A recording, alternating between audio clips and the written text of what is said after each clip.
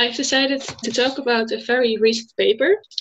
It's about charge separation, charge recombination, and intersystem crossing of perylenemonoimide carbazole dyads. And I would like to emphasize the most important findings of the paper. And starting with an introduction, the triplet photosensitizers are crucial in a lot of different applications. For a good photosensitizer, a good yield of intersystem crossing is important to produce efficient triplet state. Normally, the intersystem crossing relies on the heavy atom effect, which brings high cost and also toxicity with it. It is a challenge to find simple structures without heavy atoms in it that are also produce efficient intersystem crossing. It is proposed to have charge recombination induced intersystem crossing, and previous research stated that directly connected donor-acceptor dyads can have good intersystem crossing. For these dyads, there is a requirement. They need to be orthogonal to each other, the donor and acceptor, because the electron transfer is then accompanied by a molecular orbital angular momentum change, which compensates for the spin-orbit angular momentum change.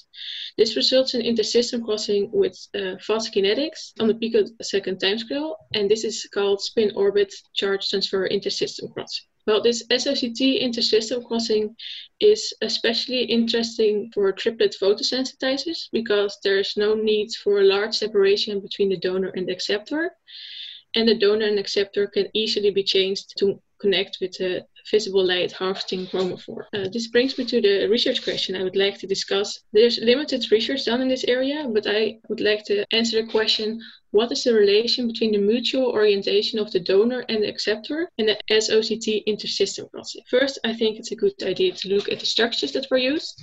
As the acceptor, they used their perylenemonoimide. They used it in previous research as well, and they liked it. It's also the visible light harvesting chromophore.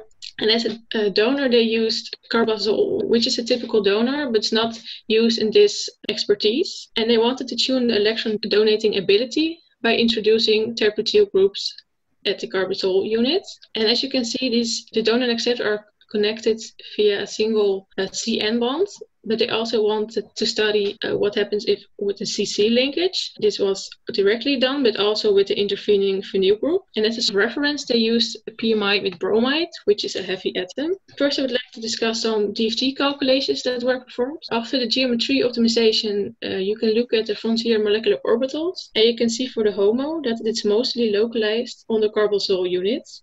Well, for the LUMO, it's mostly localized on the PMI. There is an overlap between the HOMO and LUMO, which reduces the compensation of the molecular orbital angular momentum change, which will reduce the intersystem crossing and thus has an effect on the SOCT intersystem crossing efficiency. This can be used in a general way to study SOCT intersystem crossing in triplet photosensitizers. They also wanted to study the influence of the geometry on the intersystem crossing, and they did calculations for the ground state potential energy curves of the dyads, of the torsion, about the linker. At room temperature, the dihedral angle between the donor and acceptor isn't strictly perpendicular in these cases, and if you can see here for the CN-linked dyads, the torsion barrier is lower than the barrier for the thermal energy at room temperature, which results in a wide range of geometries that can be adopted by the dyads. If you look at the CC-linked dyads, this torsion is higher in energy and results in a more fixed geometry. The wide range of geometries reduces the intersystem crossing. They also studied the absorption spectra. They compared the bromide dyad with the CN-linked dyads, and they found that for the CN dyads, the spectrum is less structured, and there's also a redshift observed. And this is an indication for the electron coupling between the donor and the acceptor. And this is especially clear for the more electron donating carbazole with terpentile groups. They also studied the fluorescence emission spectra in different solvents. They again compared the bromide dyad with the CN-linked dyads. And they found that for the bromide dyad, the changes in solvents is not very significant, but for the other two, it is. You can see that the intensity decreases strongly, especially for the terpentile group dyad, but also there's a redshift, the band is broadened, So these are all indications for a solvent effect. And they also wanted to study the triplet state formation. They did this with singlet oxygen photosensitization in different solvents. And you can see that for the bromide, quantum mutes differ in the different solvents, but not very largely, so not very significantly. So the mechanism for intersystem crossing is for this diet proposed via the heavy atom effect. But for the other solvents, the change in the quantum mutes are very large, differ a lot, and therefore the mechanism is proposed to be via the spin orbit charge transfer intersystem crossing, which is also be known to be a polar solvent dependent. This brings me to the last bit I would like to discuss, and that's the results of the femtosecond transient absorption spectroscopy, of which Jablonski diagram was constructed. And I first would like to have a look at the left diagram, which is the one of the carbazole terbityl group. You can see that the charge transfer state is of similar energy as the T2 state, which can be used to rationalize the solvent-dependent SOCT intersystem crossing, because previous research has proposed that the existence of a Tn state of similar energy levels as the charge transfer state are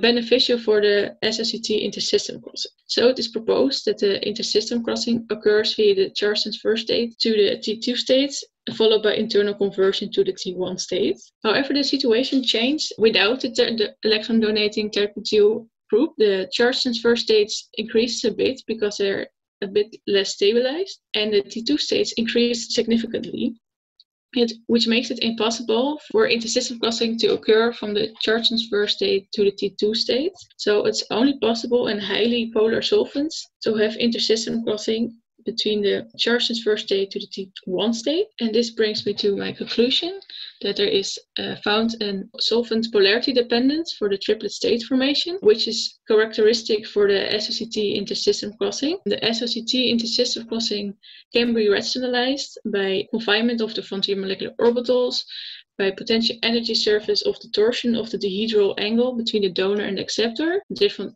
electron donating abilities of the carbazole unit, and also via the energy levels of the charge transfer. As outlook, it is useful to use these results in fundamental photochemistry of compact electron donor and acceptor dyads, but also for the design of heavy atom-free triplet photosensitizers.